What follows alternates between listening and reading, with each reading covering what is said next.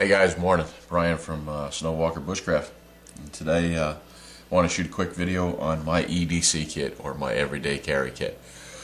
There's a lot of videos out there that show making an EDC kit, keychain kit, whatever you really want to call it.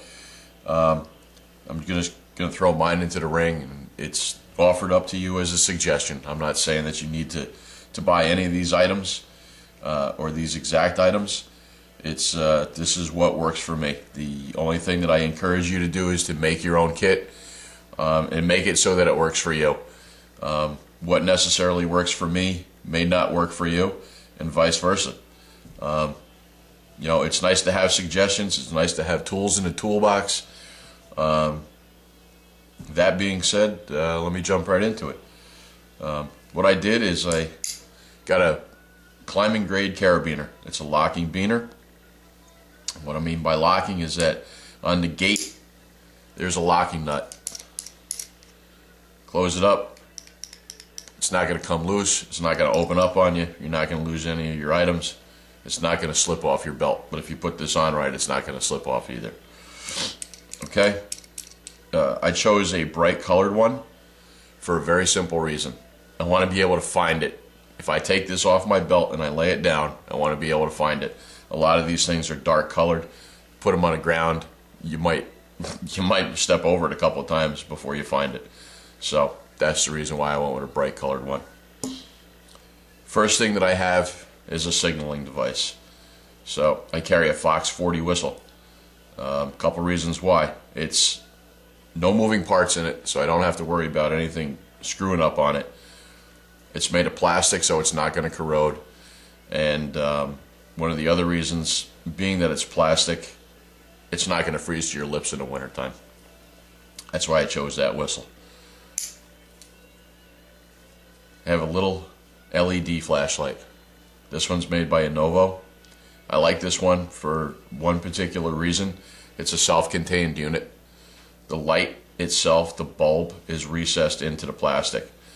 A little bit less chance of breakage. Murphy's Law states that if you're out doing something and you want it to work, it's not going to work. Well, I try to just alleviate the fact that, you know, I reduce it by having the light bulb inside it. It's got 3 settings on it. It's got a constant on. It has a constant on, that's dimmer. And then it has a signal mode or a flashing mode. Okay? That's the reason why I chose this light. It's cheap, it's inexpensive, runs on a watch battery. It'll last for a long time, guys. Okay. Military P38 can opener. And just as the name implies, it's a can opener. Nothing more, nothing less. If you're out in the woods, or wherever you may be, you're going to find garbage. Where there's man, there's garbage. If you happen to lose your cup, damage your cup, or something, if you find a can, take the top off the rest of the way if it's viable, and then you have a makeshift vessel, container. It's also good as a secondary striker on my ferro rod. I have a compass. It's just a key fob compass. This one happens to be made by Silva. Okay? It's for general direction. You know, nothing more. You're not going to do heavy orienteering with it. But at least it gives me a way to figure out direction. In case one of my other compasses is broken or is lost. I have a hank of paracord. There's probably about 10-12 feet on there. That's what I carry. I'm not going to go into the whole list of, uses for paracord. We know they're good for lashings. We take the guts out of them. We use them for, our trigger sticks on Paiute deadfalls. You can use them as sewing thread and whatnot, etc., etc. That's wrapped by about 6 feet of duct tape. Again, a lot of uses for duct tape. You can fix the seams in your clothes, tarps, rips. You can make a cup out of it. You can just wind it around and make a little vessel out of it.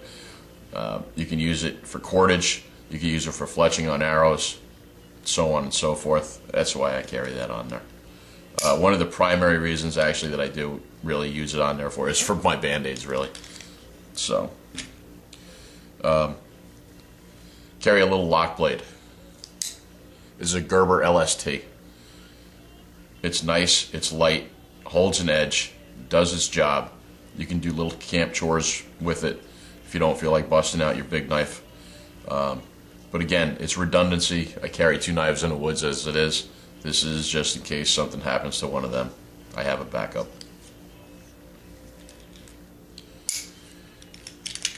I have ferro rod. No nonsense ferro rod.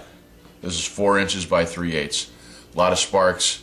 I'm going to have it for a long time. It's going to make a lot of fires. You know, I want something that's as good, if not better, than my primary. I'm not going to mess around.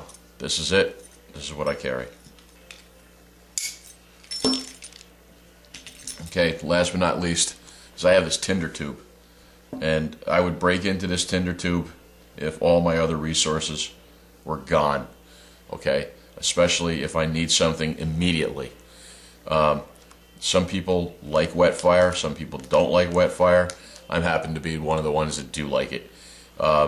It's small enough, it's compact enough where I can stick it in here. I get 2 of them in here, so I'll have immediate fire at any time.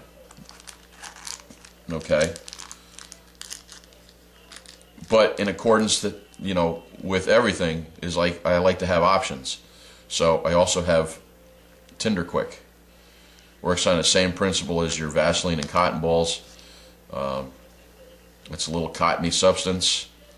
I don't know exactly what they use. It has like a waxy chemical on it.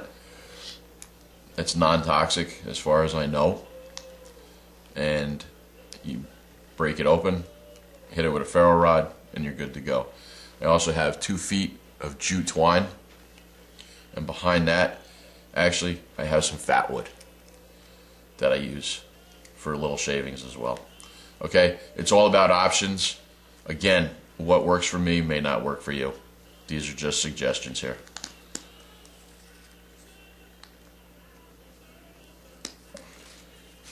What's nice about this big tinder tube, okay, has an O-ring. It floats, keeps your stuff dry. Again, I'm going to use that in an emergency. Okay, and last but not least, I actually added this a couple of days ago. This is, some people are on medication, daily medication, and I didn't think about it, and then I said I actually should have something on there. So I got another anodized aluminum spy capsule, pill fob, whatever you want to call it. Again, it has an O-ring in there. I just put the duct tape to make sure that it doesn't come off. And there's 2 days worth of medications in here. Biggest thing about your meds is you have to cycle them out, and you have to make sure that you have fresh ones in there.